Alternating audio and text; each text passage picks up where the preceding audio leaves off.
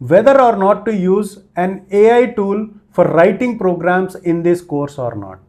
So our suggestion is not to use any kind of AI tools for writing programs in this course. Not only for this course, our suggestion is to not to follow any kind of AI tools for the basic courses of computer science and engineering.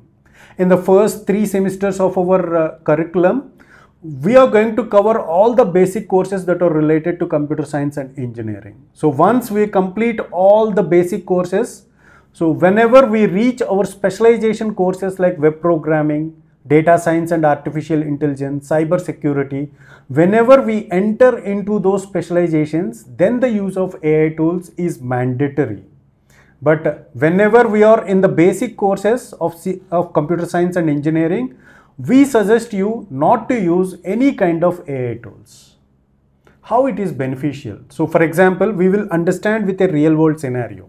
For example, if I have given an assignment to write a program to find the largest of 3 numbers using ternary operator in C programming. So what you will immediately do?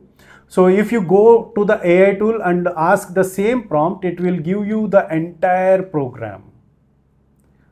Okay. So by seeing this program and copying this program and using it in your compiler, you'll get the answer. But what you are going to lose, that is very important. You are going to lose the ability to think logically. Once you lose that ability, as you go on with your semesters, slowly you will not be able to, you will get dependent on the AI tools. Slowly you will lose that ability to think like a programmer. Once you lose that ability, it is very difficult for you to cope up as you go on with the semesters. So that is the reason why we are not requesting, we are not suggesting you to follow any kind of AI tools, at least for the basic courses.